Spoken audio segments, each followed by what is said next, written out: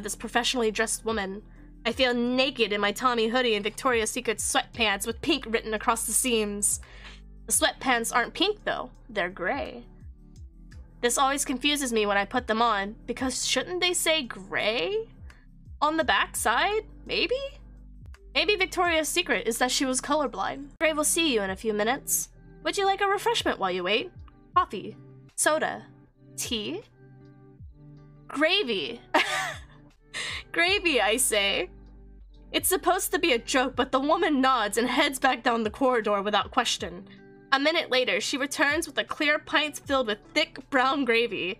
Before I can ask for water instead, the office door connected to the lobby swings open and a handsome African-American gentleman exists. Jay-Z? What is this fucking book? He has me in his powerful grip. I've never felt so safe before. Never let go, I say, looking into his beautiful gray eyes.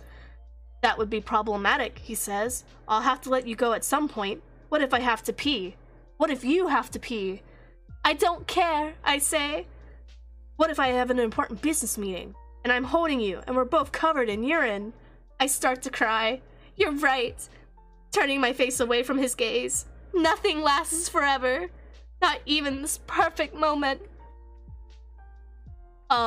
Excuse me, guys. Could you get off of me, please? The homeless guy from underneath us said.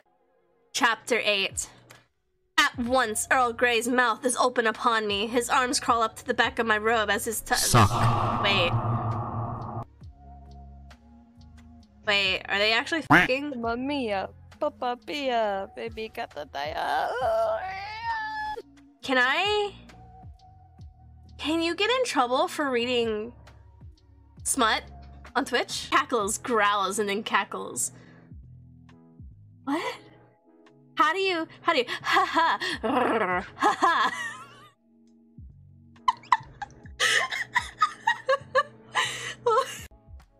I am a virgin, I say, before correcting myself.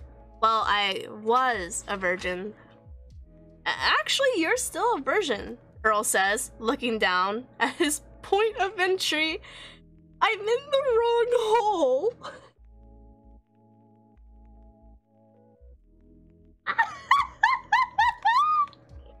Oh my god. I can't deal with this fucking book. I can't deal with this fucking book right now.